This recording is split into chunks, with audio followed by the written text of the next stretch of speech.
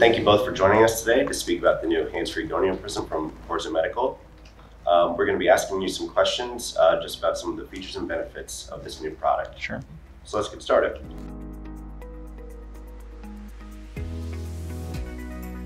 You know, you can classify them just simply as angle procedures. So in general, when you're looking at a prism versus a mirror, we're looking at working in the angle. And I mean, device or product specific we can talk on too, as far as like things that we do. Yeah, I mean, whether it's microstenting in the angle, things like the eye stent or the hydrus, or goniotomy type procedures. Like GATs. Right. Cook dual blade. Yeah. Back in the day when we were doing some sight pass revisions, I used the Gonio Prism for that too. Exactly. Yeah, I mean, you know, you can certainly get pretty facile with it to where that becomes second nature. But just like at a clinical exam, like on gonioscopy, when you start out, you start to really lose the view. That's the issue with like the prisms. Like when people are starting to learn angle surgery, you're trying to do a procedure with like your dominant hand, and then your non-dominant hand is holding the prism, and you start to push down, which now you start to lose a view, and then you start to kind of mess up what you're doing with your other hand, and that starts to kind of strain the incision, you start to lose the view. And then you start getting stressed out, which causes you to push down in general. Meanwhile, viscoelastic is pouring out of your main incision, which is accelerating all of these problems. You kind of nailed it though. Like, I think the main reaction that people have when they're struggling is you push down because you think you're gonna get a better view. You just, I don't know what it is mentally, but you're just kind of pushing down more, which actually loses the view even worse, makes it worse. It all starts with how much you're pushing down on the globe. And so I don't think that the MIGS devices or all the MIGS surgeries require two hands necessarily to stabilize. I think that helps, but it's actually more about the view. And in fact, like hands-free is a very easy way for us to kind of describe that you don't have to hold it for it to have a view, but I'll tell you, like in practice, sometimes I will nudge it a little bit to kind of get it back into a position that I want it to be in, but I don't need to sit on it, holding it down, hovering my hand over. And again, many surgeons that are skilled doing angle procedures, they'll be okay because they're already used to doing it. But when you start out, it really does take out that variable of what your pressure hand does. Yeah, I mean, I remember like training residents, and some of them like didn't prefer it that way, but I'd say many of them liked if I held the prism for them while they focused on their procedure, because it just cut out 50% of the variability of the view. I think for training, it's been great. But it's not even just like a resident thing. Like you have comprehensive doctors that do thousands of cataract surgeries, but the angle procedure is still like a new thing. Right. And so the visualization, like we're used to working with the scope, but if you're not used to doing like a different hand for the gonioscopy prism view, it's not a resident thing. It's anyone that is trying to get into that space, because sometimes the barrier to entry for people doing angle surgery is not being able to do the view right. And again, I mean, it's all about making that learning. There's going to be a learning curve to anything new by definition, but making that learning curve easier and, more importantly, safer for the patient, you know, absolutely. It doesn't eliminate all of the training and education and technique and visualization and understanding of anatomy that needs to happen. Yeah. But it really does streamline things, especially on the front end.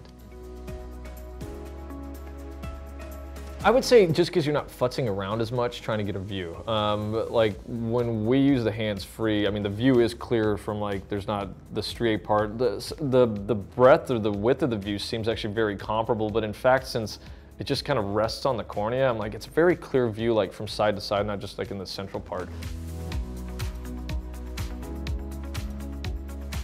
No, I don't think so. I don't think so. I think for me, like the biggest advantage that I see is just getting people like comfortable working in that space more than anything. And Manjool brought up a good point. I mean, like we don't talk about it often, but like if you're there sitting next to like your faculty and he's like teaching a resident how to do it, he's gonna know when they're about to run into trouble and like treat the wrong part of the angle. Like instead of going into the TM, they're in the ciliary body. And that is all visualization.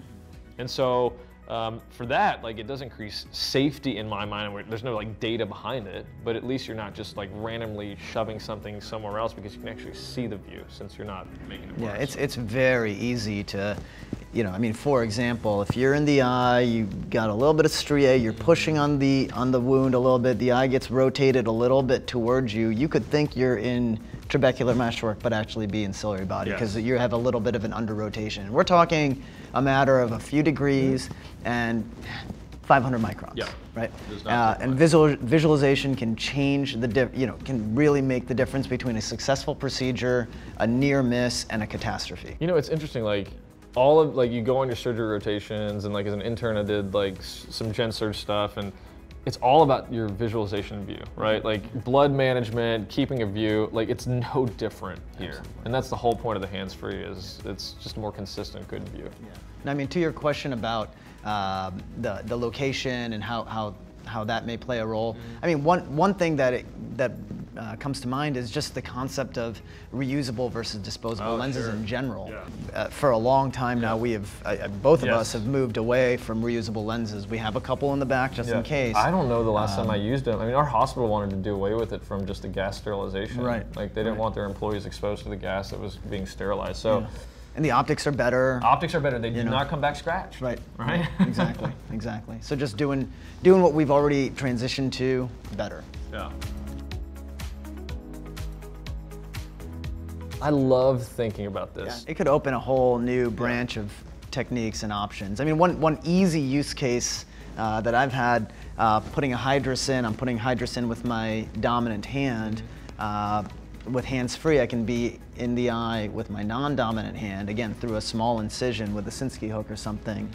Deliver the stent most of the way and use that hook to dial that last little push. Yeah, you know, yeah, sometimes you that's need cool. to kind of tease it in. A gonio prism doesn't fixate the globe, right? With a standard handled instrument. But if you have two hands in the eye, you have massive stabilization. So I think it's going to be very interesting to see what kind of new applications we can come up with. That's exactly right. I mean, I thought about some of the SIPAS cases that we had early on, like trimming them. That is a two-handed procedure. I mean, like MST does have like a kind of fingernail punch type of like cutter, but sometimes when we were using like retina scissors to do it, you had to hold it with a forceps then cut, so I'd have to have like my assist or the resident holding the gonio prism. Yep, exactly. And now that's eliminated. Exactly. We do some viscodilation, just different ways to like pre-place stents, and that generally just because of the nature of like the needle and the viscoelastic is a little bit longer, so you can stabilize. But surgeons that are kind of new to this, like it's more about the stability side too, and they can use their other hand to stabilize themselves with the same procedures that we're doing. And if the gonio prism even has a tendency to slide a little bit, you just remove your hand, nudge it back, and you're back in stabilization mode. Yes, I find that it's like the tab, if you just had the lens alone, it's kind of hard, like you're gonna have to grab it with your hand. This I can actually use like a Kelman or McPherson, just some type of forceps, grab the tab, place it on the eye. The tab's also really nice for like removal because it does have a little bit of a suction cup to it, so we can remove it. Rotate it off. Exactly, exactly. And when you're working, if it does like slide around a little bit, there's something to gently nudge.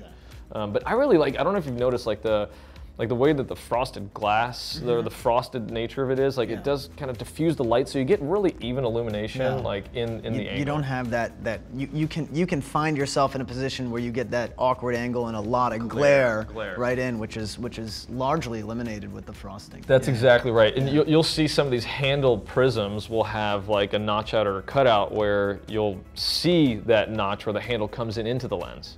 That doesn't exist now, so your entire view is about the same, like very, very crisp and clear. All right, well, thank you both for joining us today. The new Hands-Free Gonio Prism is available from Corza Medical.